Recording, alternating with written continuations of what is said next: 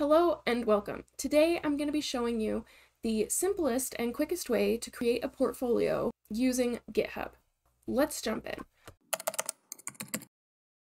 First, we're going to go over to github.com and we're going to create an account. I already have an account, so it just logged me in, but if you need to create an account, go in and create an account. Once you've created your account, over here in the top right-hand corner, there's going to be a plus sign. You're going to click on that, and you're going to create a new repository. For your portfolio, it is essential that you name it your username.github.io.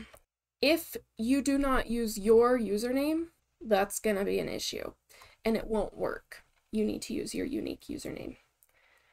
From there, you can initialize the repository with a README file. I'll click that. You can put a description, which is optional, but it will help with SEO and things like that. And you're going to come down to create repository.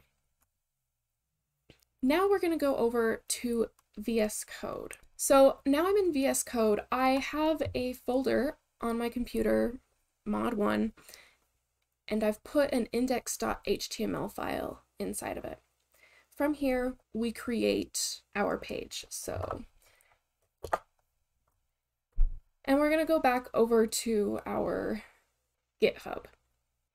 I have my file right here, and I'm going to click and drag this into my repository. So if I do this, it just brings me to the page to do that. It won't automatically do it unless you're on this page. You can't click and drag it. So I've clicked and dragged it, and I can see right here that it's put it ready to commit. So then I'm going to commit changes. Okay, and then now, if your username was my username, if I went to yourusername.github.io, it would pull up my portfolio. So I'm actually going to show you my portfolio instead. So I'm going to go over to my repositories. Here's my portfolio. Here I have a little bit more going on, but here's my index. So if we go over to armacina.github.io, here is my portfolio that I'm working on. So yeah, that is how you create a portfolio using GitHub.